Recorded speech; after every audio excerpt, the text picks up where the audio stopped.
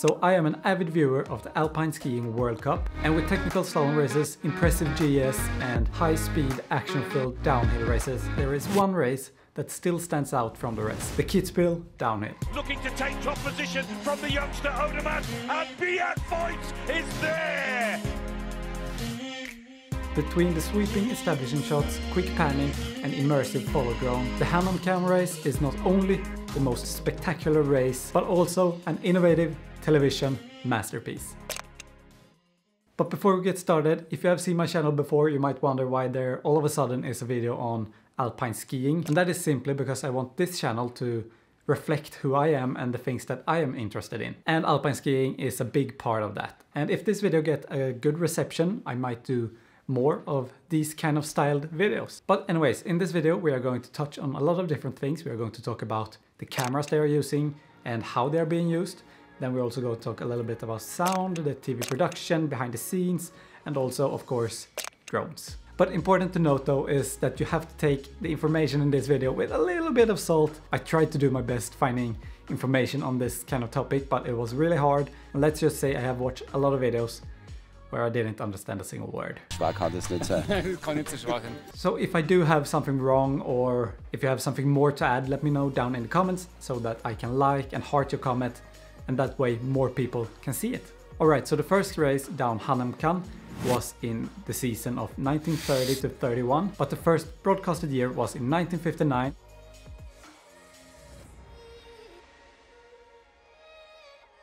And they had a total of 4 different cameras capturing the whole race. This year, 2022, it's a total of 49. And to put that into perspective, FIS recommends broadcasters to have between 14 and 20 cameras to capture a World Cup downhill race. First of all, let's talk about the establishing shot, or as FIS call them, the beauty shots. These are the ones showing the beautiful mountains and scenery, and there are 2 ways this could be done. It could either be by using a drone, and then they would probably use something like a DJI Inspire or a Alta X, Alta 8. So it's either that, or they are using a helicopter. Then they probably have an advanced camera stabilizer so that they can get those long sweeping shots without any shake in the footage. The camera is then connected to a control panel that the camera operator can use to control the camera as the pilot is flying the helicopter. Okay, but next up, let's talk about the starting area. FIS allows there to only be 1 camera in the warm-up area, getting the emotions of the athletes as they are warming up. This angle is captured by a camera operator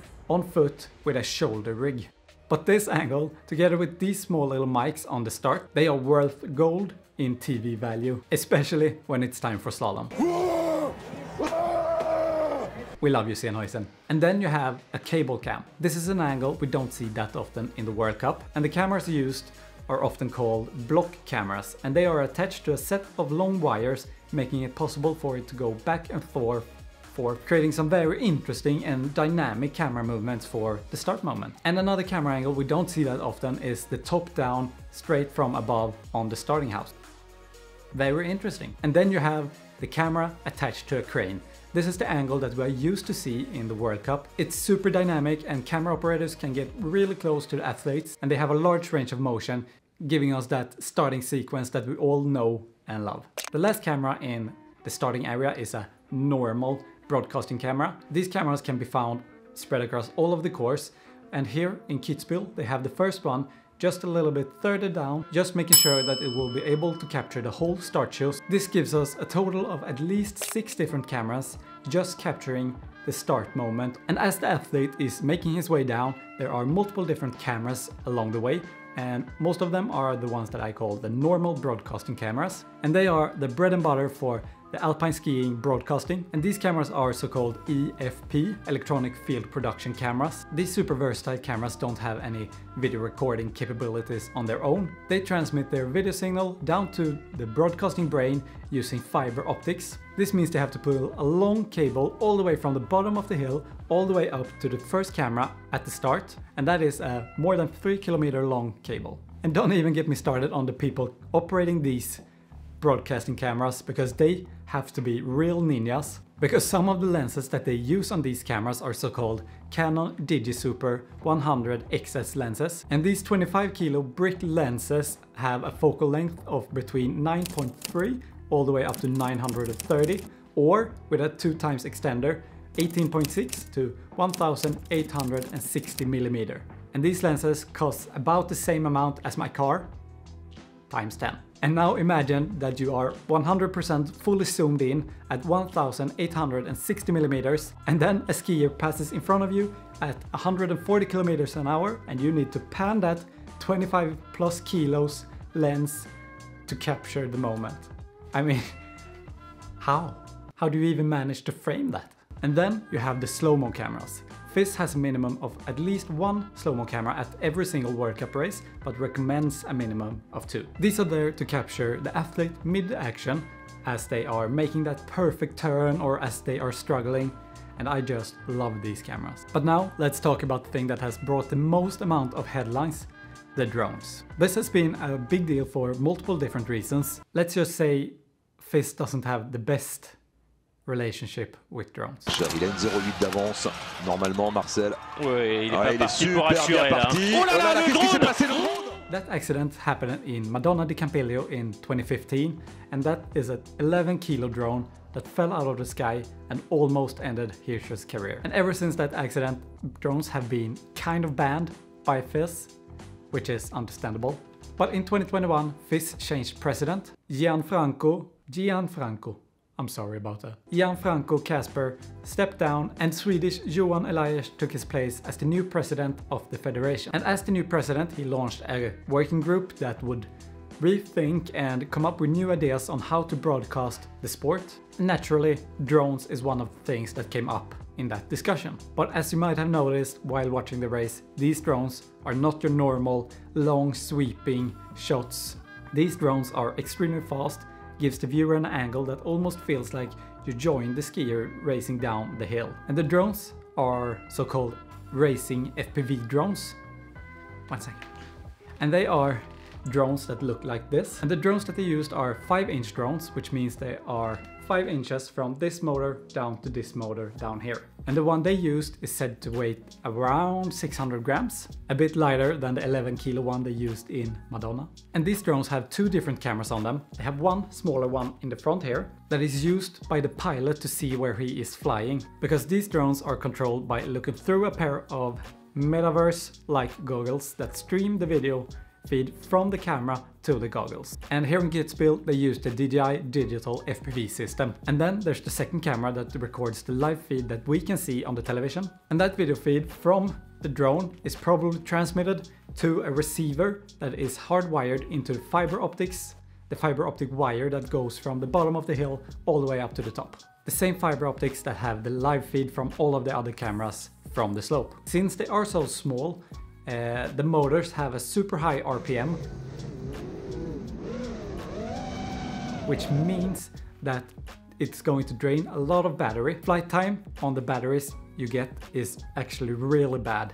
I personally get around 3 to 4 minutes on my FPV drones, and that is quite normal for a drone like this, but it can range up towards 6, 7, maybe 8 minutes. This means they could probably only capture 1 skier per battery before they had to land, maybe 2. So to pull this off, they had to be 4 people working on this. And the team consisted of 1 pilot controlling the drone, 1 person in charge of safety and communication with air traffic control, 1 person responsible for technology, and 1 for the live feed. They had to stay in contact with air traffic control all the time, because if the airspace would be occupied by, let's say, a helicopter, they would have to go down and land. They were not allowed to fly over people or other cameras either, and if there were bad weather, they would have to land the drone as well. So some pretty hard restrictions, but understandable.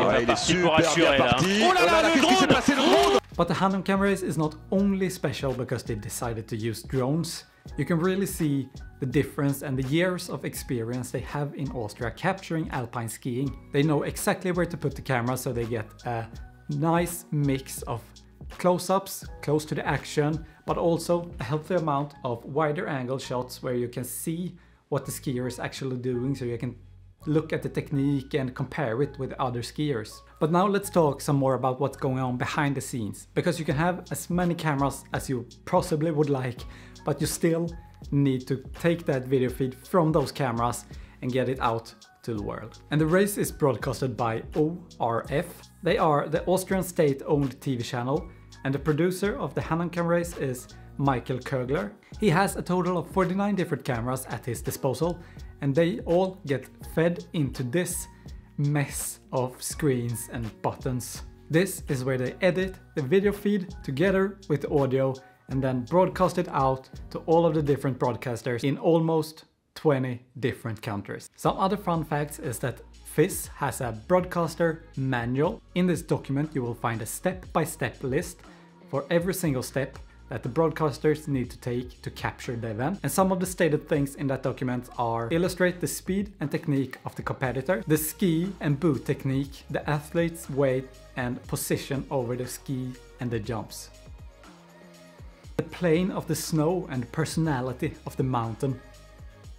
At the bottom of this document you will also find a list of ideas from FIS on how to improve the presentation of this sport, and these things are things that we might see be tested out in the future in upcoming races. Alright, so that is it. I really hope you guys enjoyed or that you learned something. This video took an incredible amount of time to make, and I might have gotten in over my head, not realizing exactly how much and how hard it would be, especially when most of it isn't even in English. So if you did enjoy this video, please do leave a thumbs up, it would really help me out. And to end this video off, I just would like to say thanks to ORF for producing some great television, and to Johan Elias and the rest of the FIS for pushing how the sport is being shown in media. I think it is super important for the future of this sport. We need more innovation like this, but I would love to hear what you guys think, so let me know down in the comments, and I will see you guys in the next one. Peace.